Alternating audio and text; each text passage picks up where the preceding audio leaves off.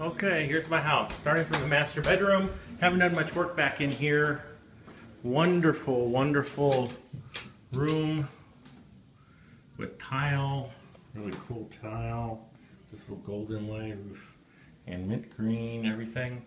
Fart fan, heating fan, single shot style shower. Back in here, this is the master bedroom. I've set up a temporary office in here. Floor that needs to be refinished in the washer dryer area. But there is hardwood underneath that, so it should come out nice. Closet here. Furnace. Bathroom that was redone. Full tub and everything. 2 bedrooms. Here's one. This is Megan's bedroom. With 2 closets. Storing stuff. My JennAir cooktop.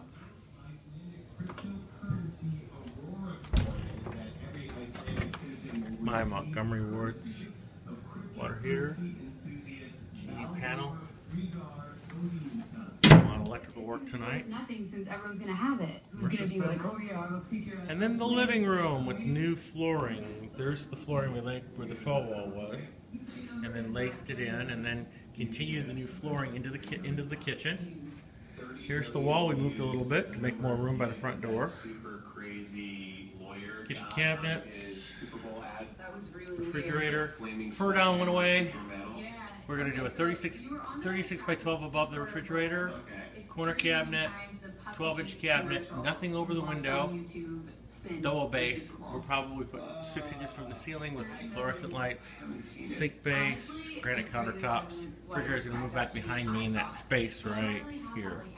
And then we have a 4-foot by 7-foot base with a 1-foot kick, 42 inches wide, 4-foot kick, and then cabinets on either side. There's the pantry that we built, and there's the door that's going to go in the pantry. Now in the pantry, I built in, because of what I do with the wall here, we got a 6-inch deep wall, I put a built-in cabinet, so the sheetrock will be in the back side of it, and those are doors with shelves. Actually, large medicine cabinets from IKEA.